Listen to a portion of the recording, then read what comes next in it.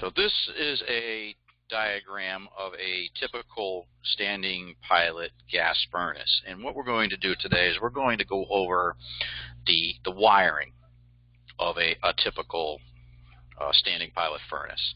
So as you can see on this diagram, we have a thermostat, we got a transformer, we got a blower motor of 120 volts, we have a fan limit that's also 120 volts, we got a thermocouple, we got a millivolt pilot valve, and a main valve that is off of the 24 volts. So how do we go about wiring such a diagram? Well, one thing that we have to understand with a standing pilot furnace is that we really have two separate, actually three separate circuits that are working together in the furnace itself. Okay, we have a 120 volt circuit that's going to be powering up, our primary side of our transformer. We're going to be wiring and controlling the fan limit in our blower. That's our 120 volt side. We have the 24 volt side, which is our secondary side of our transformer, our thermostat, and our main valve on the gas valve itself, the main valve. And then we have the thermocouple. Okay, the thermocouple generates millivolts just by itself. Okay, a thermocouple is a device that's made up of two dissimilar metals, and when I apply heat to that device, I'm able to generate millivolts. The millivolts is what energizes that pilot valve that is inside the gas furnace, so that you can keep that nice little flame lit. Okay, so how do we go about wiring this? Well, I want to go about doing this by starting off with my L1, and I want to power up all of my line voltage stuff first. Okay, so let's take care of that first. Okay, so here we go. I want to go first, and the way I think about this is I want to take care of my fan limit, really, the first thing, because that's really what controls the entire thing. It controls the entire operation. It tells me when the fan can come on, and it also acts like a safety. Okay, in the event of a high temperature situation, I want to be able to shut off my furnace so that I don't catch my house on fire and create damage. So I'm going to go there first. I'm going to start off with coming over to my high limit, just like so. Okay, I'm going to come down, and I'm going to wire in my fan limit, just like so. Okay, so here it comes. Okay, just make it all nice and neat so that we can see what's going on. That's right there. And I'm going to come down, and I'm going to power it up. Boom. Done. Okay? Now I can go two different ways here, guys. Okay? I can go to my fan limit side, which again will just controls my blower, which is my fan limit side right here. Okay? Notice it's a normally open thermostat. Okay? So how this furnace operates at about 130, 140 degrees or so, that switch will close, which will send power down to my blower. Okay, so why don't we take care of that right now so that we can see that circuit. Okay, come down, just like so. We come down.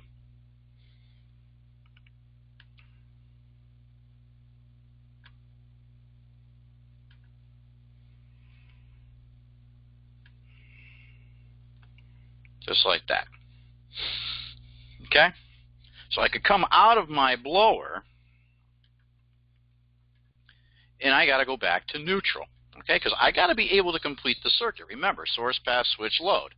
Okay, so here's my source, here's my path, my wire, here's my switch, here's my load. So I'll come out,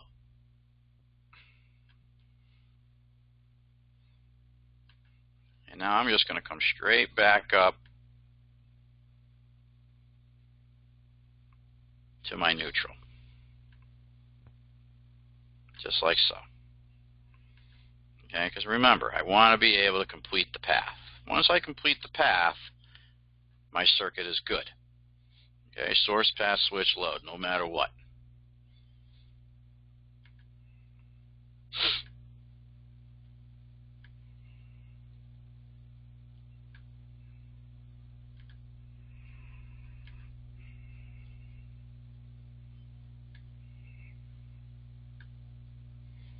Okay, there you go, just like that. Okay, power coming out of my L1, bringing my power down to my fan limit. Again, this little wire right here, this little U, you can signify that that's a jumper, so I can send power to both switches without having to put two separate wires in there. Comes out at 130 degrees, that switch will close, which will now send power down to my blower. Okay, back to neutral. Okay, now I want to take care of my other half of my fan limit. My fan limit, again, this is a normally closed thermostat, so at 200 degrees, that switch will open. Okay, it's a safety. I want that furnace to shut off in the event of a high temperature emergency. For reason why that will happen is maybe my blower doesn't turn on. Maybe my blower has a problem.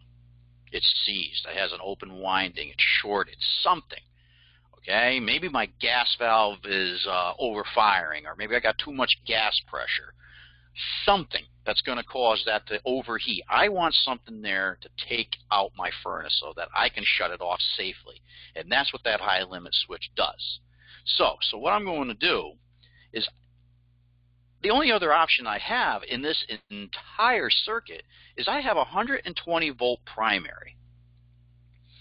I want to be able to use my high limit switch to take out my transformer in the event of some sort of emergency. So this is how that's going to go. Let's take that and let's go with, I want to go with blue. Let's go with some sort of blue. Let's go with light blue. How's that? Okay.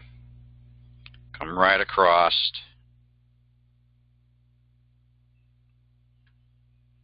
Okay. Come down, and I'm right there. Okay? So that's what that would do. So at 200 degrees, this guy's going to open. And when that pops open, this is going to kill that wire right there. So let's complete that path as well. Let's go back. I think we're going to just go right back to black. The heck with it. All right, so let's do that. Let's take care of this. We're going to come out. And I'm just going to connect right back to my neutral, just like that. Okay, so there's that circuit right there. Again, we got source. Here's my source, my path. There's my switch. And the 120 volt primary on that transformer is now my load. So what do we have to do now to complete this entire circuit? I have completed my 120 volt side of this circuit. It's done. Okay? Now I can focus my attention to my 24 volt side. My 24 volt side of my circuit is my 24 volt secondary for my transformer, my thermostat, and my main valve, which is 24 volts.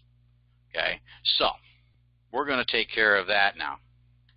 Let's go and we'll take this and we're going to go to red. All right, because red is always our power. So I'm going to come out. I'm going to go to my red, just like this. Okay, and I'm going to swing this guy right up. That's going to come straight up into my thermostat, just like this. Okay, there it is. Okay, so now remember, a transformer is a load and a source. My 120 volts is my load. I'm 120 volts. It's my load. My 24 volt side is now my power source. It's giving me 24 volts. I'm using power to create power. 24 volts, all through magnetism that's happening through that iron core that is inside the transformer. Okay, so I got my power coming out of my transformer up to my R on my thermostat, my terminal R, power. Now I want to take that, so when that thermostat calls for heat, when the temperature in the room decides to drop, that switch will now close. When that switch closes, I'm now going to send power out to my W. So where do you think that wire is going to have to go? You guessed it. It's going to go to the main valve on the gas valve, 24 volts. So let's take care of that now. Okay, and we're going to use a different color. Let's say, since we are, usually when you're looking at a thermostat, the W wire is going to be white. But since obviously we have a white background, that's not going to work so well. So we are going to use a different color. Okay, and I'm going to use orange in this case. Okay, so orange. Orange is now going to come out. I am now going to power up my main valve. Okay, just like so. Okay, there it is. So where the heck does my other half of my coil have to go? Well, again, I have to have a complete path. Where did my power begin? My power began down here at the 24 volt side of the transformer. Okay, so in order for me to complete that path, again, remember, an electrical circuit is nothing more than a gigantic circle. Okay, it's got to have a starting point, it's got to have an ending point. Keeps going around and around and around until we eventually make it stop through some sort of control device, which in this case is our switches. So I got to come out of my 24 volt main valve and I got to bring my power back to my transformer because that will complete my path. So let's take care of that. And I'm going to use a much different color orange. So we're going to go with a very dark orange to signify that. Okay, so here we go. There's that. There's my wire. I'm going to come up. I'm going to bring it right to here. I'm going to go here.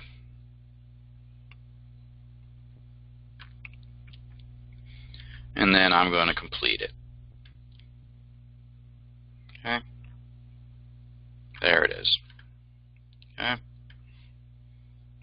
Just like that. Okay.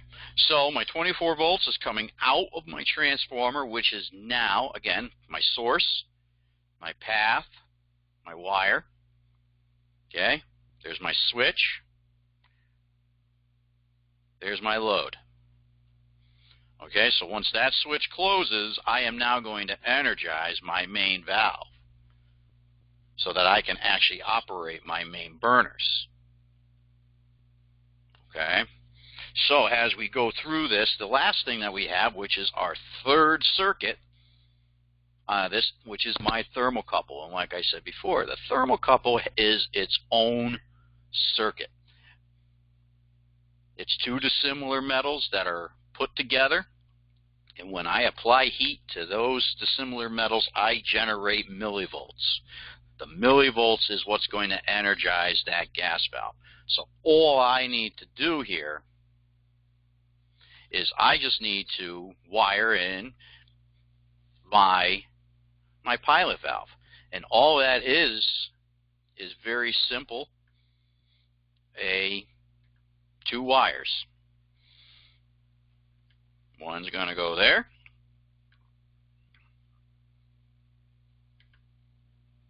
The other is going to go here.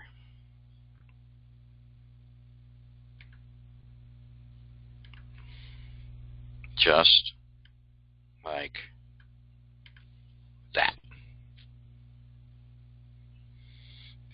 Okay, so once I apply power to this, or apply a little flame to this, I generate millivolts. That millivolts will now travel down through thermocouple into my pilot valve, which will now energize.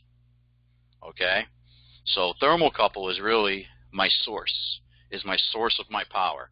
So there's my source, my path, and my load. The only thing that would be considered a switch in this circuit would be my little pilot flame. Okay, if that pilot flame goes out, my thermocouple will cool off and it will shut off and de-energize my pilot valve. Okay, so when it comes to the troubleshooting of a standing pilot furnace, you have to treat it as such. You have to treat it as if it's 3 separate circuits. My line voltage, my 120 side, my 24, and my thermocouple, which is my millivolt circuit. And as you can tell, the pilot coil, the thermocouple, is its own circuit.